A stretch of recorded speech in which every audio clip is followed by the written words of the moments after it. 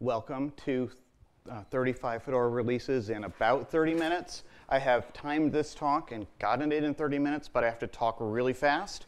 So I asked for more time here so that I could talk a little bit more slowly. I still will try and go very fast. It won't be comprehensive even with that, but we should have ability to hit some important highlights in the history of the Fedora project and some questions after. And I think hopefully this will be fun for people who have gone through all of this, informative to people who are newer in the project and or just interested. And I think there are some lessons that we've learned along the way that hopefully we can not repeat our own mistakes and we can maybe other people can learn from them. Dan, all heckling should go later at the end of the talk. Which re-releases you're not covering in the talk? I have a slide on that later. You'll yeah, as I said, heckling should be saved for the end. Okay. This is me. No time to explain. If you don't know me, come talk to me later. I'll be happy to. But you know, I'm from the internet and stuff. I have 85 slides here, so I'm going to try and get through them. There's a whole bunch of stuff about the history of Red Hat Linux and the split to RHEL and all of that. That's a whole nother talk, somebody else's talk. I wasn't there for the behind the scenes, so this is going to start with Fedora Core 1. This is the basic format of the slides, release name and number at the top, a little bits of information around. Since I'm showcasing like the desktop wallpaper over here, it's kind of a visual focus on things. Desktop's always been important to Fedora. But it isn't the only case. A lot of people are using Fedora for server use cases, for other things, for IoT and small devices. There's a lot of non-desktop cases as well. So this shouldn't be left out, but you know, there's the visual flair of the wallpaper, so that's kind of a big thing. I have the kernel version over here and things like that. System, like which init system is there, kind of to put some technical things in there. The actual number, like that's not important. Over here on events, that's our big headline events. We've always had a lot of different smaller events in Fedora as well. Those aren't listed. Fedora Activity Days, Fedora Women's Day, that kind of thing. And then I also have most active on the devel list. That's kind of a way to kind of get some people's names up on the screen. You may recognize some of those names as we go through. That doesn't necessarily mean that's the most productive person that release, but sometimes it is. There are also obviously a lot of quieter people who've done lots of work who don't get shown up here, and a lot of people who deserve credit. I also put the Fedora project leader's name up there, which means my name will show up a lot. Doesn't mean I am the most important person, but I get to be the face of things, so there it is. Here at the bottom, I have from some of my metrics the release popularity over time. It's a little bit of a spoiler here, but we'll go through that as we go. And then some pop culture things there just for reference as well. All right, I'm going to take a sip of water because here we go. So you have flowers in a pond here, nice quiet beginning for the background here. So this is Fedora Core 1, and it was really basically what would have been Red Hat Linux 10 if that had been produced. So it was basically made entirely inside Red Hat with the same mechanisms. It wasn't really a community release. It was open source, but all developed internally. It's basically just the name Fedora Core put on what would have been a pretty nice Fedora Red Hat Linux release. And then there was extras, which were a collection of add-ons that you could basically put on top of it. And that was like that. The community was welcome to maintain these extras on top of that.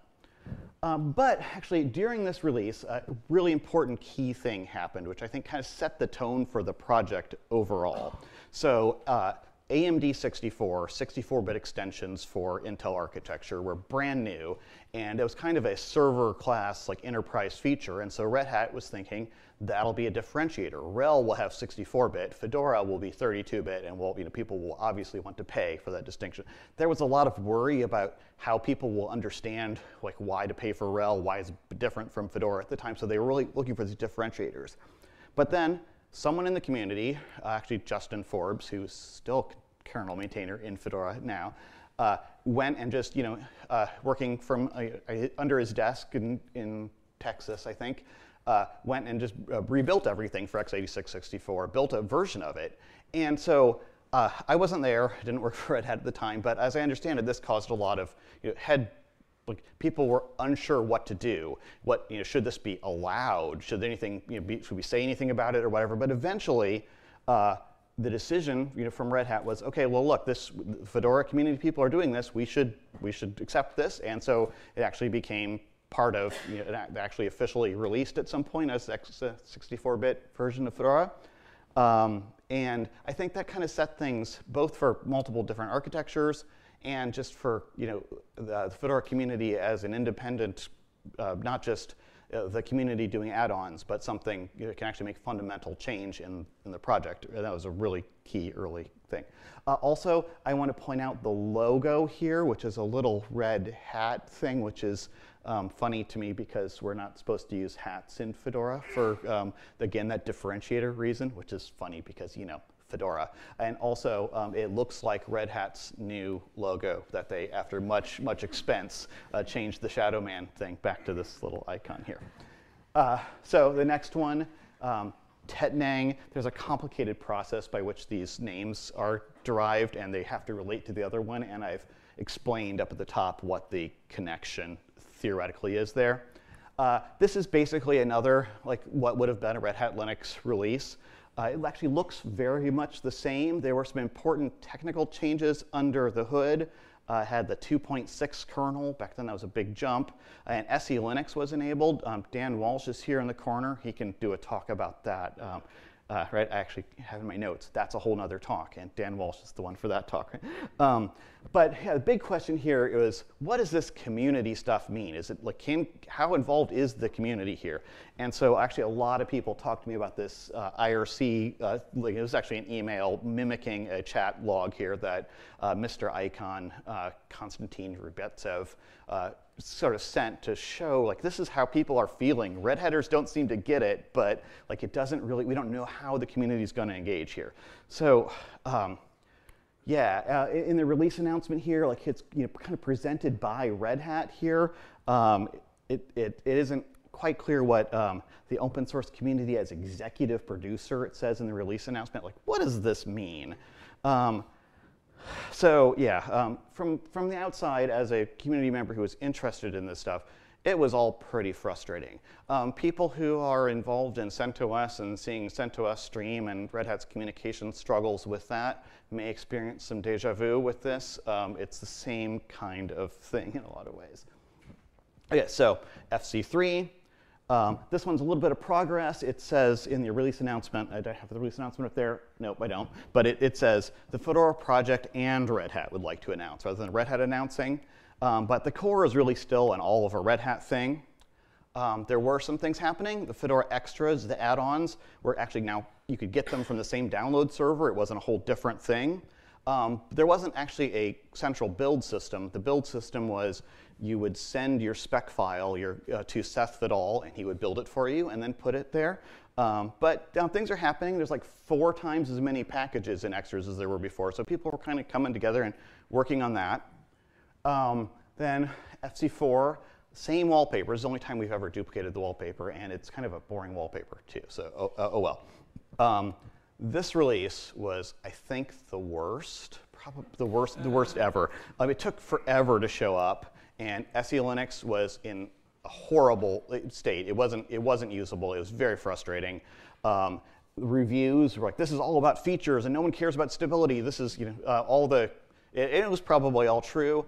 Also, the release engineering process wasn't very good, and actually there were changes midway through this long thing, which meant that you couldn't install it anymore. You had to install the original one and then do a bunch of updates. It was a whole horrible thing. But there was a lot of exciting community things going on. I may be biased here because I personally helped organize the first Fedora conference, the Fedora User and Developer Conference in Boston. And I think that was actually, again, I'm biased, but I really think that was an important turning point because it was a lot of Red Hat people came and a lot of people who weren't Red Hatters, and it all felt collaborative and friendly and fun, and there was no Red Hatters telling people what was going on. It was Red Hat engineers who kind of talking to other people in the community and trying to figure out and deciding what we're going to do, and people in the community presenting about how they wanted it to go, and it kind of felt exciting and collaborative. So that was a really, really nice moment there, I think. I'm really fond of this background. I don't know, I'm not a graphic designer, but I looked at this and I'm like, oh, look how fancy that is. It's so, I don't know, somebody who is an artist made this one. An artist made the other ones too, that's not fair. But so graphic designery, I guess. I like it. So the big news with this release really is a story about Yum, which the precursor to DNF, now the Meta package manager. So before this, in the olden days, there was just RPM, and if you wanted to update your system, you basically had to download a bunch of packages and hope you got all the dependencies, and it was a whole mess. So there were some tools that you developed to do that, and Red Hat had a huge investment in a thing called Red Hat Network and UpToDate, which I think was just discontinued several years ago. But it was supposed to be, this was going to be, again, a monetization thing. This was going to be the product, and they put a lot of effort into it. And then meanwhile, people, Seth Vidal took this thing that is an open source project and put it into Fedora that did this idea of, rather than just having to download themselves, it would actually figure out what you needed to do an update and retrieve all of the things and get them from the mirrors and do it in a kind of a nice polished way, so you could actually you just run an update and it would update your system. It was amazing. And so again, as I understand it, there was some inside Red Hat consternation about this. Should we allow this thing? What should we do with it? It got put into Fedora, and then eventually Red Hat realized, okay, this is actually better than the thing we have tried to develop internally, and it ended up going into RHEL and being the update system for RHEL as well, which was a huge kind of thing as well. There was a letting go of the not invented here mentality and say, okay, the innovation can come from the community. It doesn't have to be something that we've designed at Red Hat. Even if it was something that was contrary to where we thought we were going with our business plans, we're going to take a leap with this and figure out how to work with it. So that was really important. Although, still, Red Hat has this director control, I think in the release announcement, that may have talked about that kind of thing again. All the decisions for engineering, those were Red Hat internal decisions made kind of, I don't know, I imagine some sort of shadowy back room, but actually not. One funny thing happened here when this release came out, that all the Fedora systems were on the same network as Red Hat. Red Hat was a small company at the time, and the release was on an end of quarter, some sort of important business day, and all the downloads for this totally broke the network and ruined everything.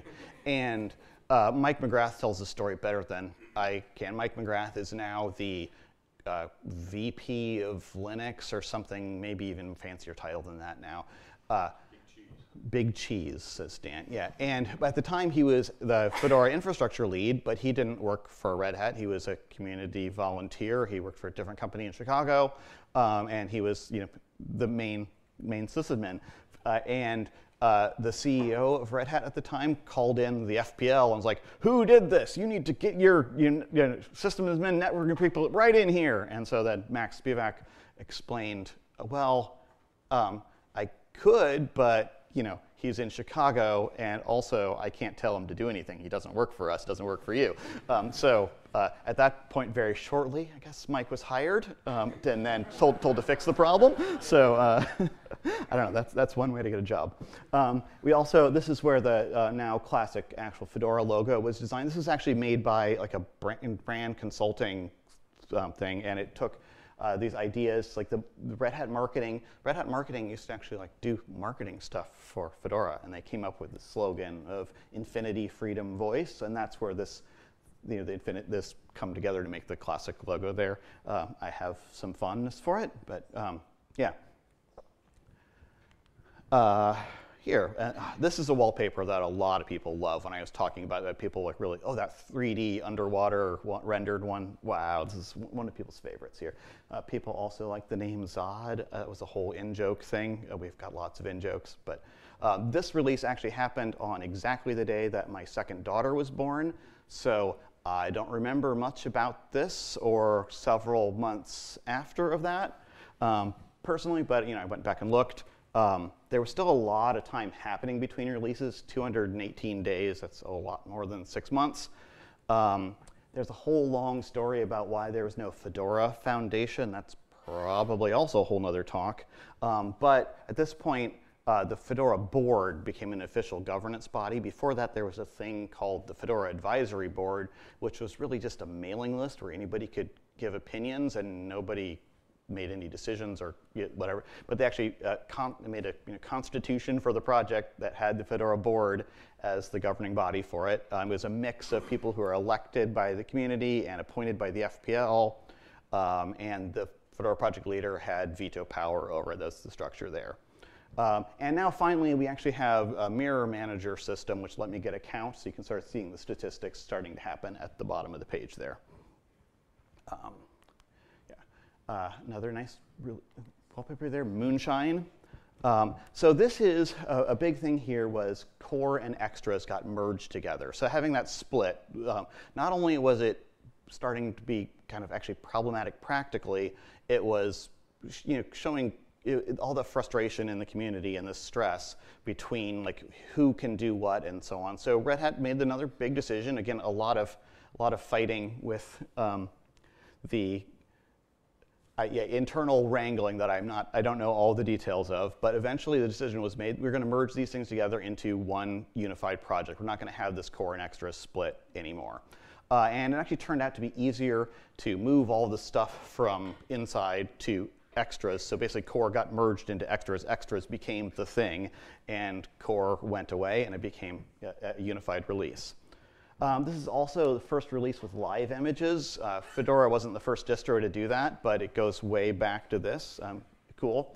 Also, at the FudCon we had again in Boston there, we talked about this new file system called ButterFS. Thought, should we make that the default? And at the time we decided, well, it's going to be about 2 more years before that's ready. So in about 2 more years, we'll take a look at that. Werewolf. So 7 was where these were brought together, but 8 was really the first community collaborative release. This really felt like this was, in some ways, this is actually the first Fedora Linux, because it was not just released as a unified thing, but it was actually planned and put together as in the open as a community project. So this was a really fundamental release here. This is where the feature process, which we now call the changes process or change process. Ben Cotton wants me to say it one way or the other, and I cannot remember. I'm sorry, Ben, plural or not. So that was introduced, and basically the idea is not that we should have a big bureaucracy, but stop surprising each other with changes. If you're going to do something big, let's talk about it first and what impact that will have. It's not meant to slow things down or stop, but just make sure that we're all talking together so that we can make things work the best they can. This was a very, very popular release. There are still at least 100 systems out there checking into the mirrors every day to see if we will release any more updates for this, just in case. I enjoy that. We also, this is where the idea of Fedora Spins came out. Spin is kind of a version where instead of just, this is like the official one desktop release, you'd have different ways of putting together the software into a different, different desktop, different installation. I think this is something that's kind of fundamental to what's interesting about Fedora as a distribution. We really try to, instead of saying, oh, you wanted to make it different, well, you can fork it and make your own project that's based on it. We say, hey, come into the project if you wanted to make your different version of it that works this way. Cool, we can try and find a space for you to do that. This wallpaper was the first one, I think, with a time of day feature, so it changes over time. This is the evening version here. Sulfur. The features process brings us new features, I guess. We had a new init system here. So this is another really interesting story. So a init system is, after the kernel boots, it is the thing that brings up everything else and is responsible for making sure all your services are running. The desktop starts, all of those kind of things. And so the old thing, System 5 init script, System V, I don't know. Somebody can correct me on that later. But that basically used a bunch of shell scripts that were kind of slow and buggy and inconsistent.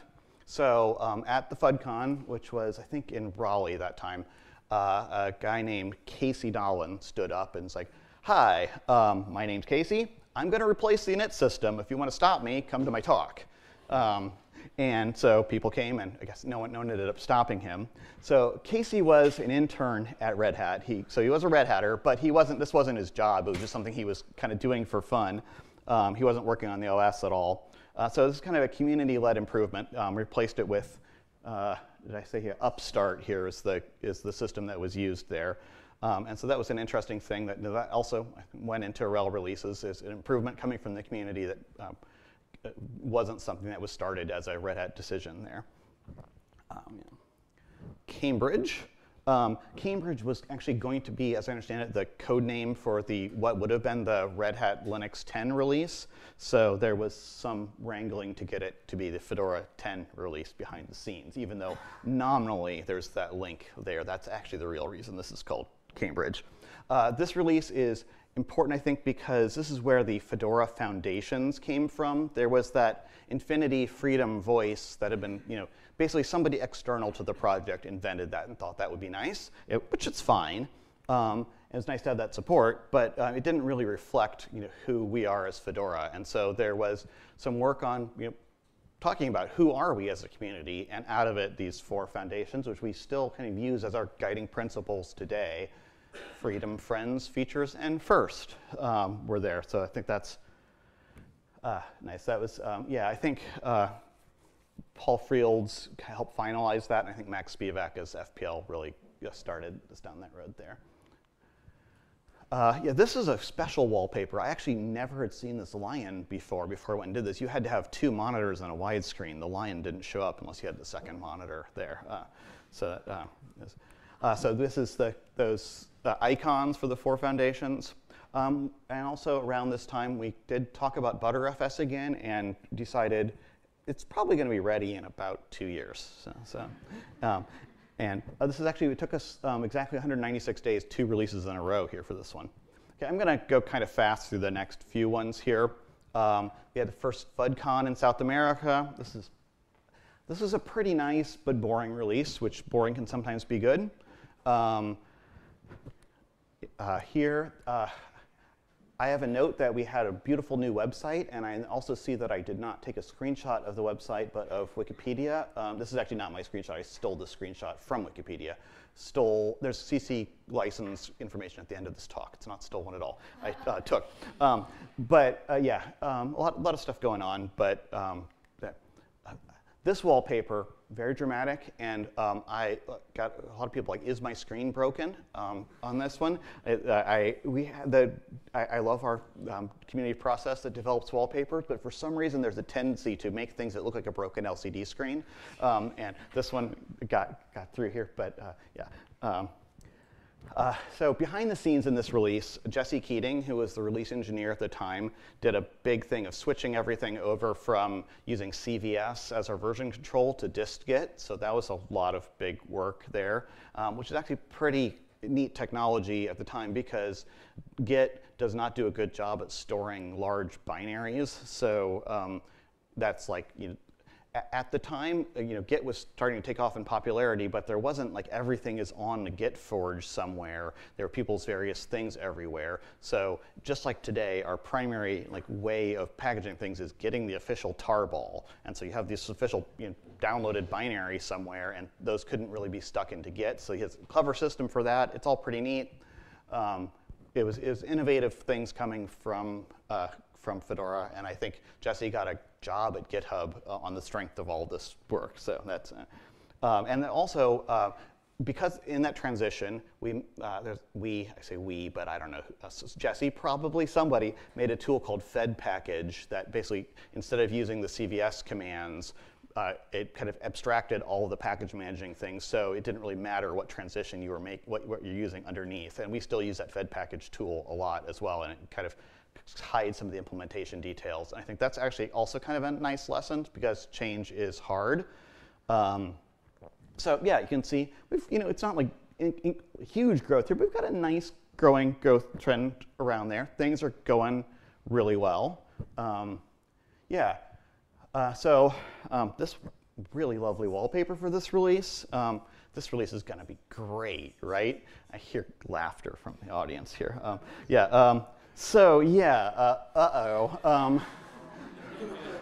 Goodbye to half our users here. So there's not enough time to talk about whether systemd or GNOME are good. We could have a whole yelling fight about that. But this was a lot of change all at once, and I think if you look at these technologies today, I think they're good. This was the right choice to go in this direction, but wow, they were not ready, and people were not ready. And I went back and looked, and I was like, well, could we have documented things better? Like, we actually put a lot of work into making this smooth. There were videos about all this, and it was like, we tried, but it was just too much change. I think, in retrospect, like that Fed package tool, if we would have worked on some things for compatibility and done some user experience things and whatever, it would have been a much better experience. And it's always kind of a trade-off. So one of the problems with that, we switched to Upstart as an init system before, but there was so much emphasis on making it compatible that basically, not only did you not notice any of the change, we ended up just keep writing the same shell scripts for it, and we never took advantage of any of the possible improvements from it. So there's something where if you're focused too much on the compatibility, it can hold you back. So going ahead is sometimes important, but maybe let's not do it this way again, because that was not great. This wallpaper, obviously a reference to Jules Verne and 20,000 Leagues Under the Sea, but I kind of can't help but feeling that the just sort of murky depths and gloom was just kind of the feeling, as my kids say, the vibe of the project at the time, and it was kind of depressing, and so we got a depressing wallpaper here. Jared Smith, who's the FPL, said, oh, yeah, that was the awkward teenage years. So yeah, that's maybe something to it. You managed to lose a whole lot of architectures off there. What? Did I? What? Architectures? There's. Wait. There was. Yeah. Sorry. I'll fix my slide later. I don't know why we dropped. Anyways, the comment from the audience was, "I've accidentally left ARM off the list here, and I should not." We did consider Btrfs as the default file system this time, and we decided in maybe about 2 years that's going to be ready. There was actually one big important change that happened here. Before this, Fedora had a contributor license agreement where basically you said that you were giving your license rights to Red Hat to control. And since at this point, and since that, we've changed to a contributor agreement, which basically says I've got the right to submit this code, and it's under an open source license, and if it doesn't have an explicit license, you can treat it like it has MIT or Creative Commons license. So it's not a thing that gives away any rights. And so that was a change that I think made being a contributor, not working at Red Hat, to Fedora, much more equitable. There are a lot of open source projects which have a thing where you have to assign your rights to the company or to some entity that works on it. And often, that's kind of a unilateral thing where everybody outside of the special entity is bound by copyleft. It means, if you make a contribution, that contribution can be shared with anybody and so on, whereas the entity can say, oh, I'm licensing this as proprietary software. I'm going to charge a lot for it. So even your contributions that are GPL for everybody else, for us, they're special. So we don't do anything like that, and I think Red Hat doesn't do that for anything. I think that's pretty important that we got rid of that, and I'm glad we did. Actually, we're even looking at if that contributor agreement is even necessary for a lot of things.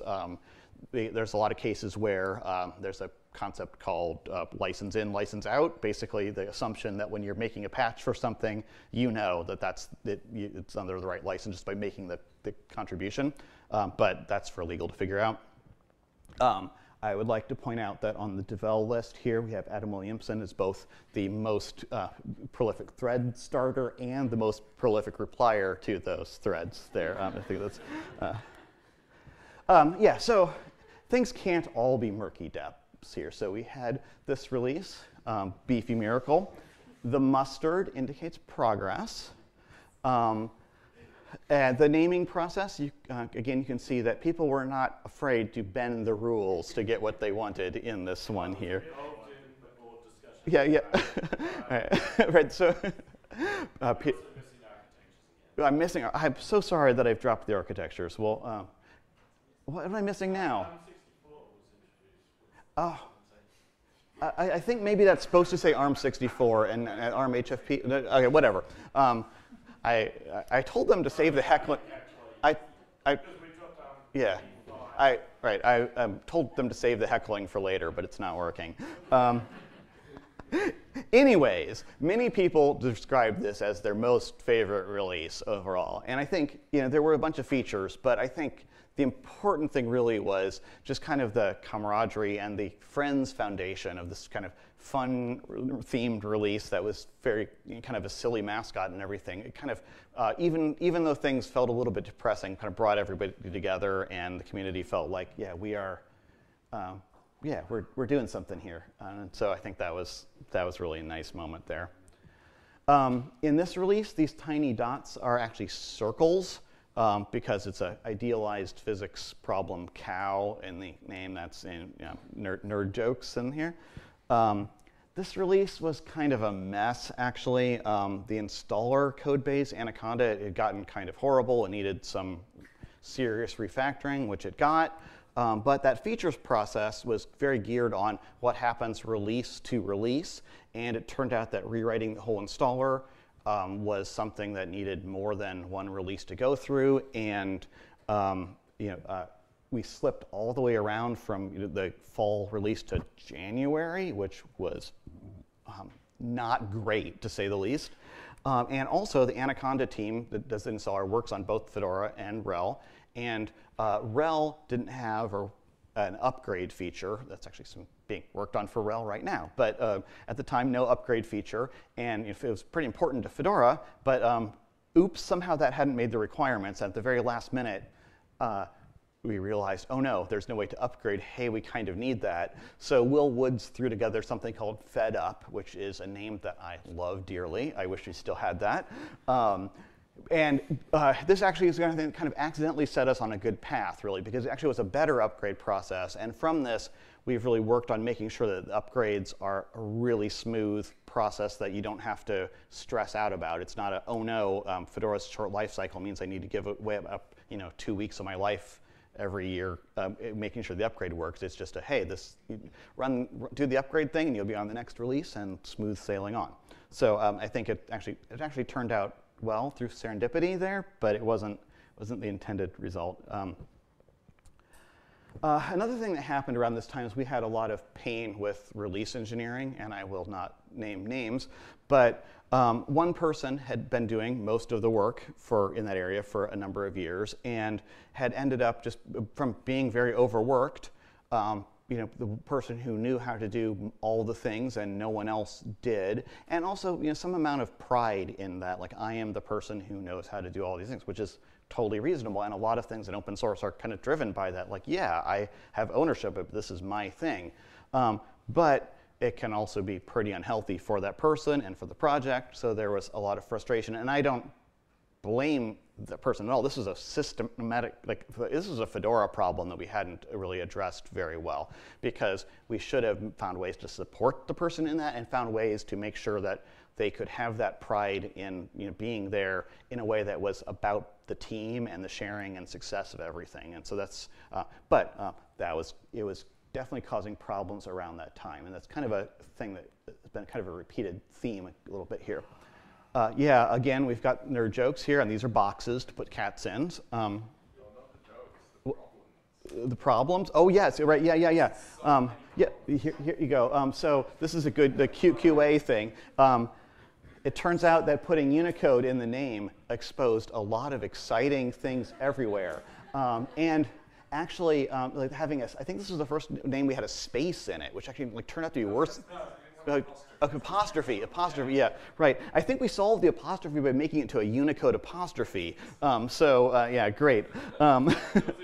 But yeah, so all that is kind of fun. But the biggest thing that happened around this release was really an immense tragedy. So Seth Vidal, who I mentioned before as a really important early contributor to the project, was killed while biking home in a hit-and-run driver Seth was very humble, and he would have downplayed this, but he was so important to making Fedora what it is, both in the community and in technology. When we were both university sysadmins at different universities, and he helped convince me that it was worth the effort to be part of the community and give things back rather than to work on my own and do things there. And yeah, he was kind, he was funny, he was brilliant, and he was a dear friend. And Seth, we miss you very much.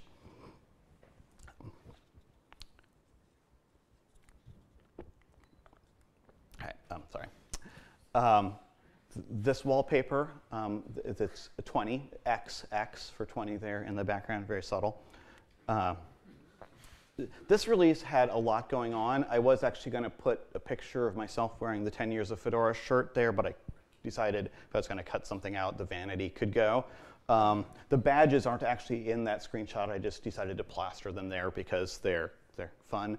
So we launched the Fedora Badges gamification thing, which is something we're working on again and kind of putting more central a way to both bring people into the project, find easy ways to get people hooked in different areas, and also, some people are very much driven by, can I get a digital sticker for doing a thing? So we have digital stickers. It's very fun. This is also a place where we decided, we're at the 10-year mark. It's time to do some strategic planning. We'd started out great, and then we had this big drop, and now things are kind of taking up again. We wanted to make sure that the next 10 years would be awesome, basically.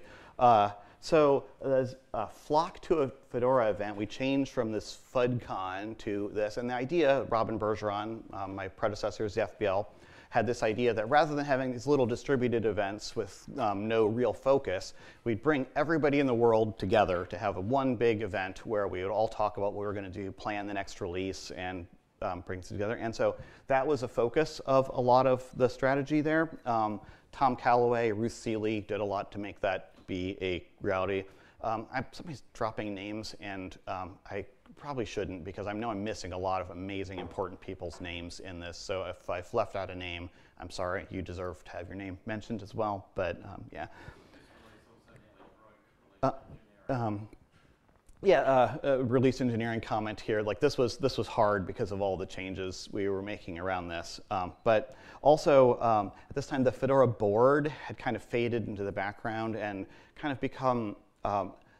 There weren't a lot of big decisions to make, but occasionally there was something like, is this open sourcey enough, would be raised. And then the board would go off and have a debate and maybe come to a decision and then give a prophetic announcement that wasn't the question asked. And it wasn't really very functional. So actually FESCO, the engineering steering committee, ended up driving a lot of the strategy work here.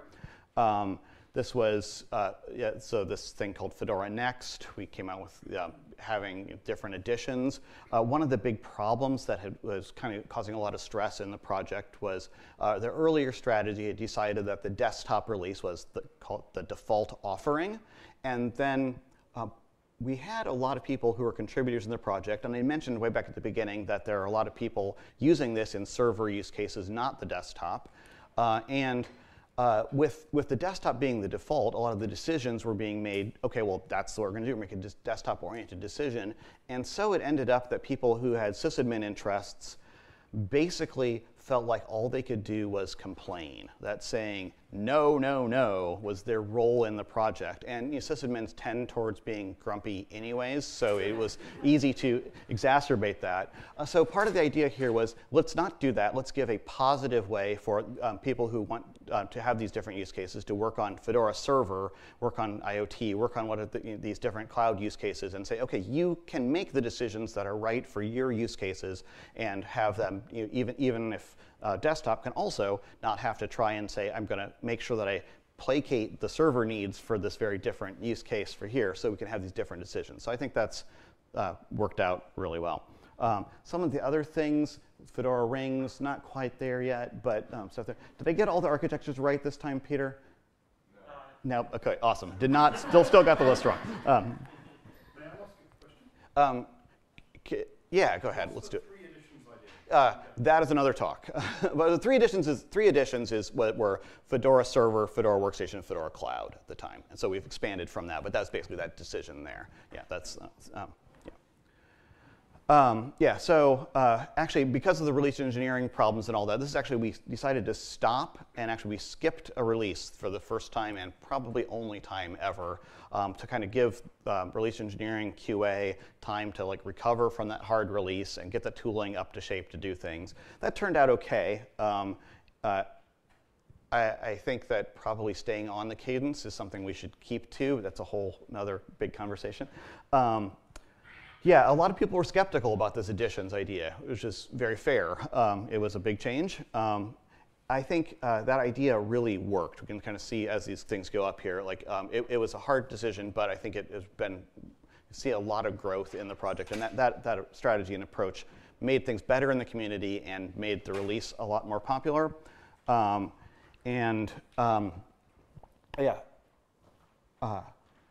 This is where, as part of that strategy, we decided to have a brochure site, getfedora.org, and we're going to also have something that went hand in hand with this, a contributor-focused site.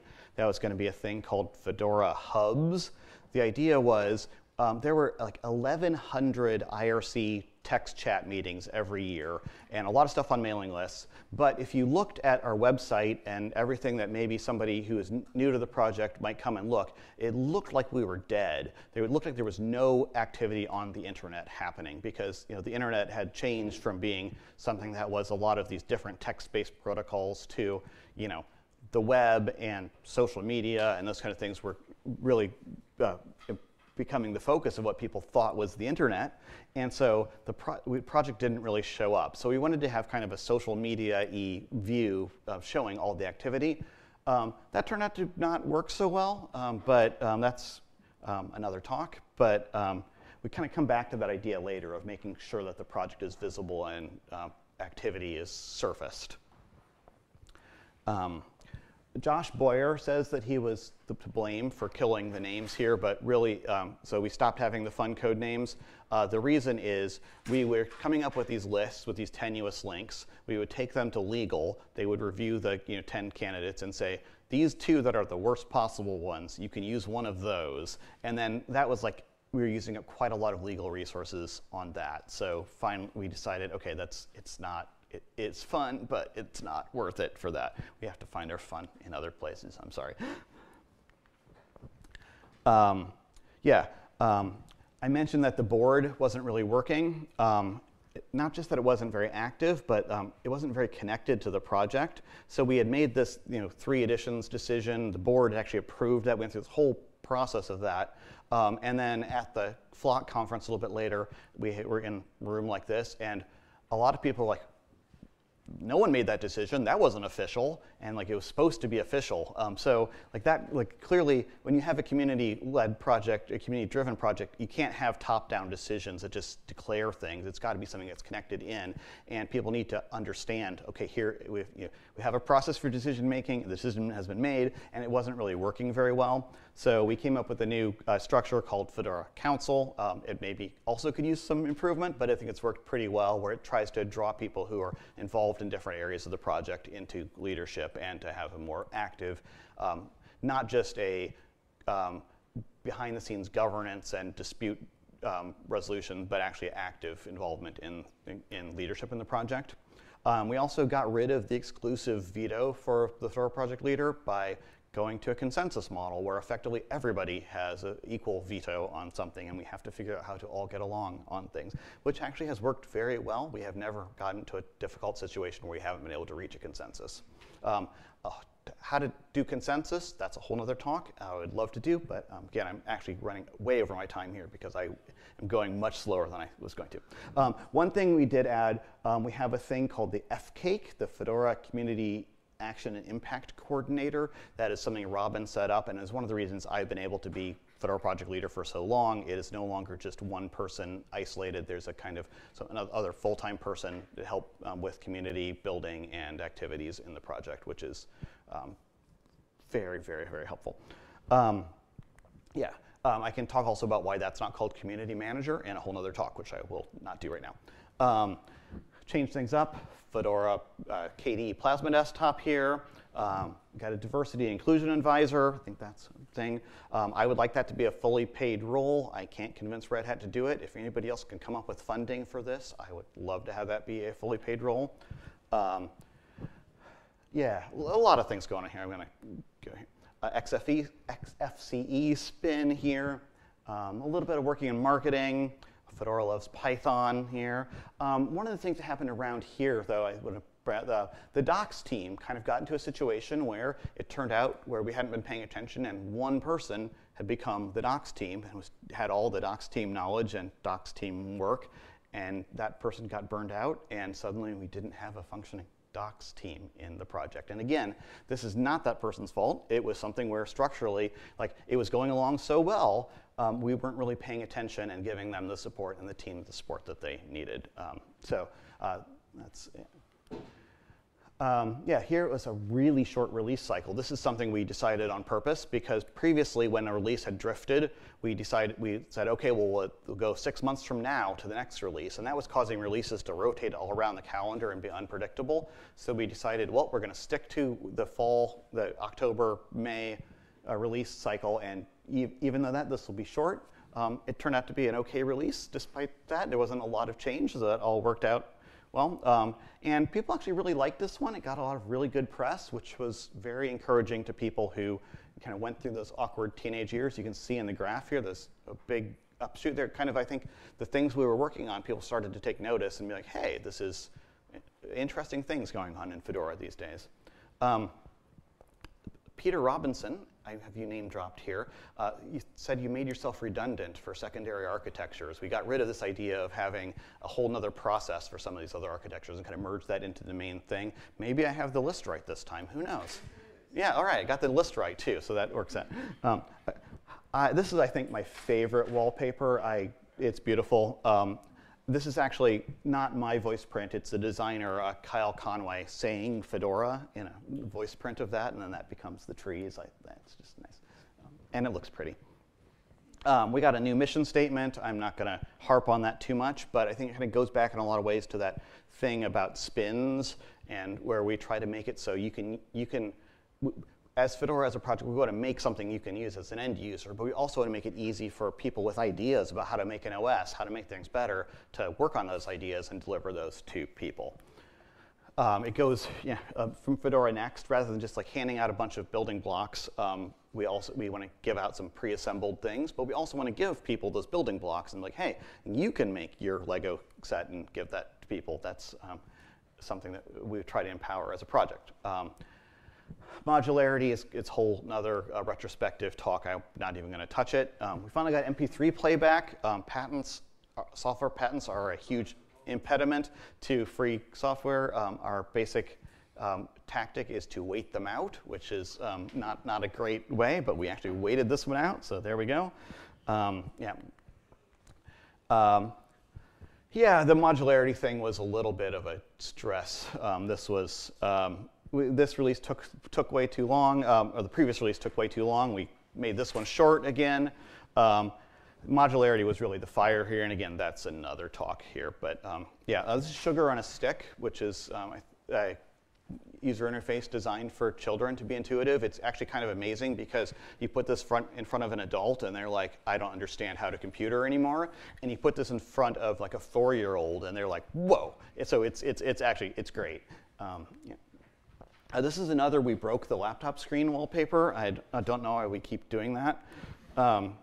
So this is actually the first ever perfect execution of our planned release schedule. We were exactly on time. And the modularity thing actually landed, so that was nice. Part of the trick here was dropping alpha releases, so quality team, a lot of work around that. Ben Cotton, as program manager, I think gets a lot of credit here as well. And less good here, we had somebody who had been working on the websites team who over time became the websites team and had kind of felt he had ownership of everything. And once again, like, he was doing such an amazing job with it that we didn't really pay attention to that. And when he got a different day job, suddenly we didn't have a websites team. And turned out that when I went to Red Hat and said, hey, we need a website people, and they're like, no, that's not important for RHEL. So that was a whole crisis about how are we going to have a nice, pretty website. So yeah, actually, it turns out that this should be another thing. We actually have a nicely revitalized community-built websites team that made a beautiful new website. If you go to fedoraproject.org now, it's amazing. And that was really done by building together a community of volunteers interested in doing this. So we're getting better at this, but we certainly had this problem over and over and over again. I love this wallpaper. It's cool. One of the big things here, Red Hat surprised everybody by buying CoreOS, the company. They didn't know what to do with CoreOS, the Linux distribution. And so I fought pretty hard to have that Fedora be a home for that, and I'm glad that it did. If you look at the statistics in a different talk, come to Flock, our next conference. I'll show you some statistics. Fedora CoreOS is doing really well. And from now on, at least through this talk, we're basically 180 days apart, release to release, very, very consistently. Plus or minus 1, I think, here. Fedora Silverblue came out around this time, and based on the CoreOS technology, which kind of showed that you don't have to just, it doesn't have to be just a trivial change of packages. Adam, you're making a face. What have I done? You didn't do anything with your Oh, we didn't? Yeah. Yeah, whatever. We'll talk about that later. The idea is basically you can make a big change to make in a spin. It doesn't have to be just a different desktop technology and packaged in the same way. You can change how the OS is put together in fundamental ways and also have a Fedora spin that shows that. So I think that's a big fundamental thing. Okay, running out of time, kind of move on. We dropped the 32-bit x86. That's a big thing, not enough people to maintain it. This is a cool release. I feel like that's like a really nice 80s throwback wallpaper there. Yeah, there's plenty of other stuff, but big highlight that Lenovo decided that they would ship Fedora Linux on, you could buy it out of the box with that. And one of the amazing things about this is, first of all, if we didn't go to Lenovo to make a deal, they came to us because of customer demand. And more than that, they didn't want us to make a customized version. They didn't want a customized version. They wanted exactly what Fedora as a community was producing with no changes. They wanted the real Fedora Linux, not some sort of Lenovoized version. They didn't want to take control over the kernel. They wanted to deliver to their users what we are making. So that was a really strong vote of confidence and a really nice way to work there. There's been a whole bunch of supply chain problems and COVID and whatever that, and there's still it's not available as much as it should be, but call Lenovo and ask for this, and because that's really the salespeople hearing it is what's causing it not to be available worldwide. Yeah, COVID times, we had Nest instead of Flock, virtual meeting, everything. I was actually kind of dreading that thing, but it actually turned out that our virtual conference turned out to be amazing and energizing, and I didn't organize it, so I can say this. It was the best conference of all of COVID, all of the Nests. They were, most of the things I went to, Red Hat Summit, sorry Red Hat Summit people, were just kind of draining and awful. At the best, they were like, oh, here's a webinar. And our conferences really felt like the community coming together from around the world and having a virtual party, that was amazing. So again, Fedora community is wonderful. This is the Peaceful Universe wallpaper, I think, Escaping the Stress. That was a nice one. There's a night version of that. Here's a case where GNOME 40, remember back to where we lost all the users. This is a really big user interface changing things from horizontal to vertical or the other way around. And I think both Fedora and GNOME Upstream learned a lot from this and actually spent a lot of time doing actual user interviews and research before putting the change out there. And actually, the results ended up being great. And I was worried. I thought there would be drama there. And it turned out to be, some people aren't perfectly pleased, but you're never going to make everybody happy. And I think the big change landed very smoothly. Pipewire, a big audio change landed. There's a little bit of rough there as well. But this was actually a funny marketing lesson, which is obvious in retrospect, which is a lot of people shouldn't ever care about their audio subsystem, but there's one set of people who care a whole lot, and that is YouTubers and podcasters. And suddenly, around this release, we were incredibly popular with YouTubers and podcasters who had an exciting thing to talk about, and they really liked that. And so that kind of jumped up how people were talking about us. So it's like, oh yeah, maybe appealing to the audiences that talk a lot about what they're doing is a way to get people to talk a lot about things. That was it. And we also have our new logo here. Mo Duffy does a great talk about why we have a new logo and how the designing went into that. I really like it, and I'm glad that it now will not have Fedora as one of the top typos or searches from people who don't recognize, in languages where they don't recognize this as a word, assume that that's what the old logo said because it had an A. It was very indistinguishable from an O at the end. Okay, so up at the time, best release ever, Fedora Linux 35. This is the new overview, the new sideways instead of vertical thing. We didn't quite make the 182 days there, so I guess more than plus or minus 1, but still reasonable range. Got things right instead of rushing. And here, some of the big changes that are not there. We launched the chat.fedoraproject.org, moving from IRC to Matrix, and working on discussion.fedoraproject.org.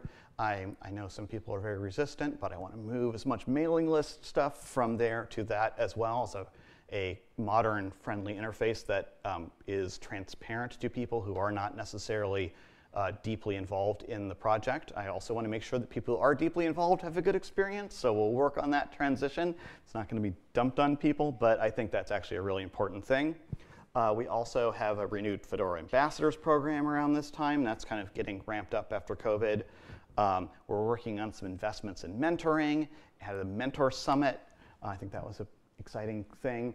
And this new websites team that I talked about started coming together as well. And that was really with kind of lessons learned on how to make this a team success rather than something that could be, it was just an individual. I think that was really, really good. Right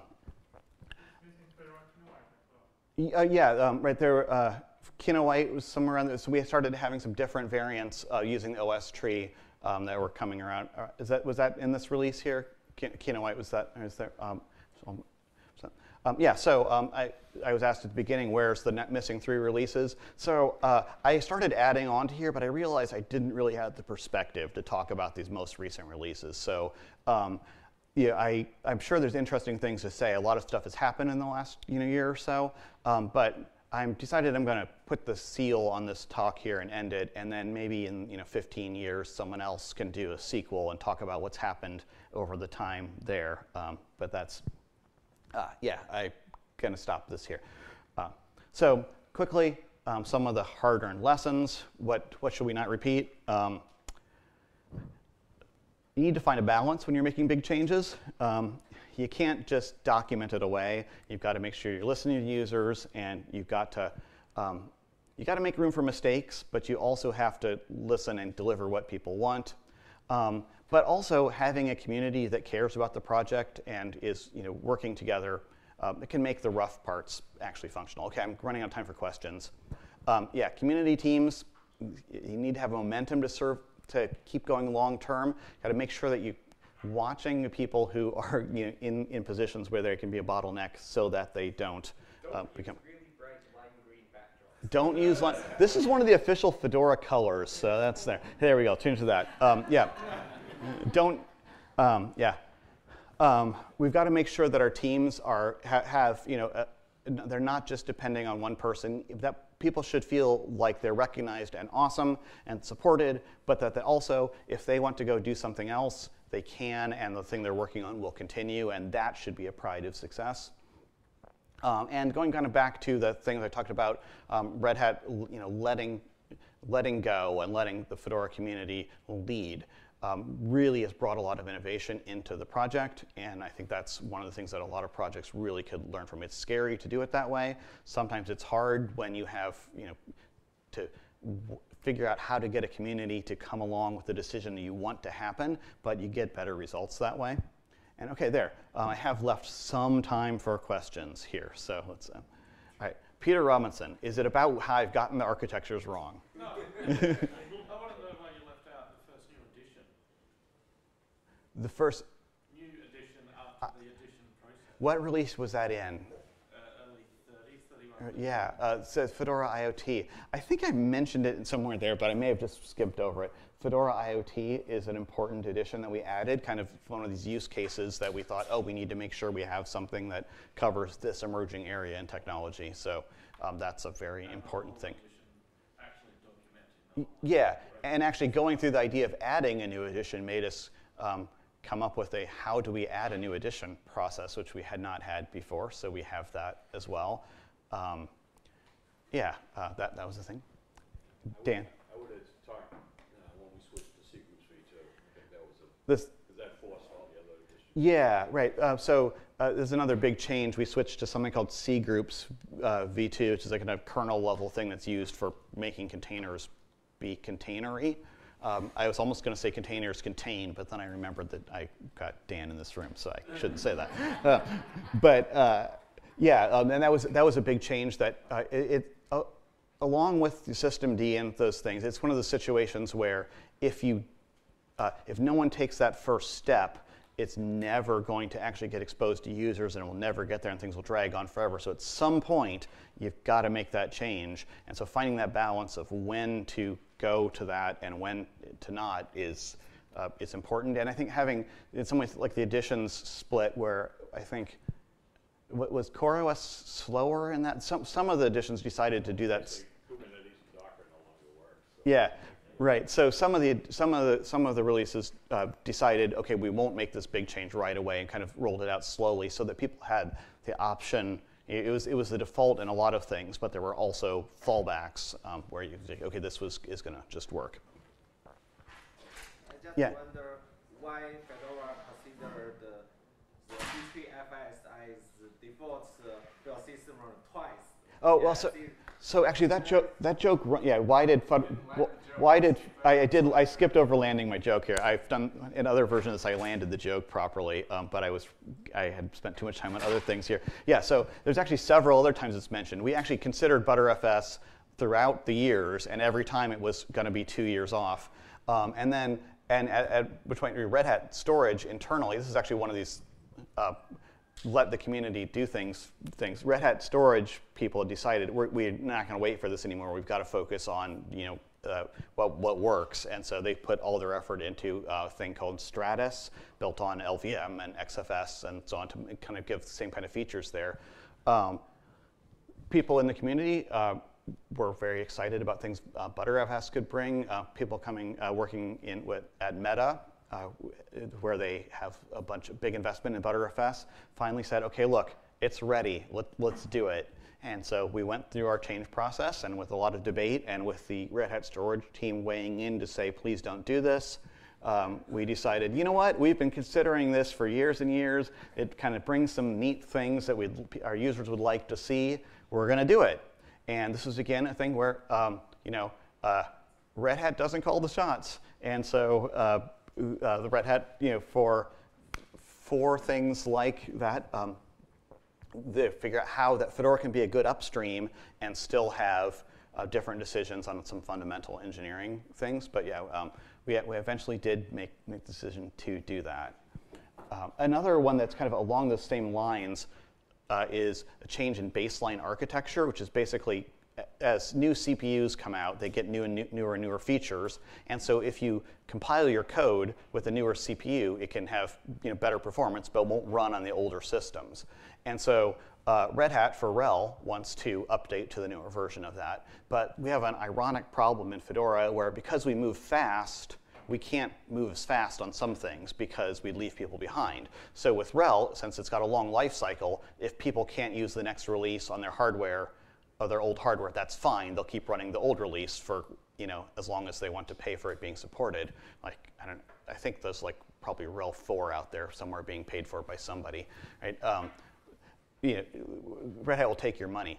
But Fedora, we're kind of going on to the new thing, and we can't say, okay, well, sorry, all your hardware from 5 years ago, put it in the trash, buy new computers. So we had to move more slowly. And so one of the things I actually asked when the people at Red Hat who were working on this were like, well, Fedora will never accept this, and I asked them to bring it to the community anyways to discuss it, which we did, and it was a big discussion. But out of that, we kind of came up with this idea of having something called ELN, which is a build of Fedora, with defaults that are set for what would become the next RHEL. So we actually have a place in Fedora where people can experiment with, here is a way to do things in a different way. So we can do those builds even if we don't make that the mainline thing that we deliver to people. In some ways, Red Hat is special in order to do that because they're paying for a lot of the resources to do that. But if anybody else wants to come along with a thing like that and can help provide resources so we can do it, Fedora is open to that. So if you've got some other big idea you want to do, Intel, if you would like to do your clear Linux thing as a Fedora build, come to us. We can make that happen. Yeah. What do you see as being the next big technical change for the Fedora project? What is the next big technical change for the Fedora project? Predicting the future is hard. I think it's both a technical change and something that is going to be a kind of a social change. I think that this RPM-OS tree approach that's used in Silverblue, Kinoite, CoreOS, IoT, I think that's the way we want to go for all of our defaults at least. It has a lot of advantages for delivering a system that's consistent. You can do cool things like do a bisect to find out exactly where a problem came from, and it kind of goes towards a container-focused separation of what is the base OS and what are your different applications, and help solve the problem we were trying to solve with modularity, which is that everybody has different opinions about the speed that they want different parts of their operating system to go, and this kind of that approach lets you separate things in a way that lets you do that. So I think that change towards that, in whatever form it'll take, is probably the really big technical change. There's also the social change of convincing everybody that that's the right way to do it. The rollbacks are great. Yeah, rollbacks are great was a comment there. Hello. My question about CentOS Stream becoming an upstream distro. Do you think it makes sense for my team to try to switch to Fedora for a production workload for the critical services in the cloud to Fedora? We wouldn't like to pay like for 500 virtual machines on Red Hat license. We are quite experienced in Linux, but we would like to have a strong community behind it, the distro we use as a next base system for the next 8 years. Do you think it makes sense to consider for us to switch to Fedora? Yeah, so the question is basically, with the changes in CentOS project, would Fedora make sense as a cloud server operating system in actual production?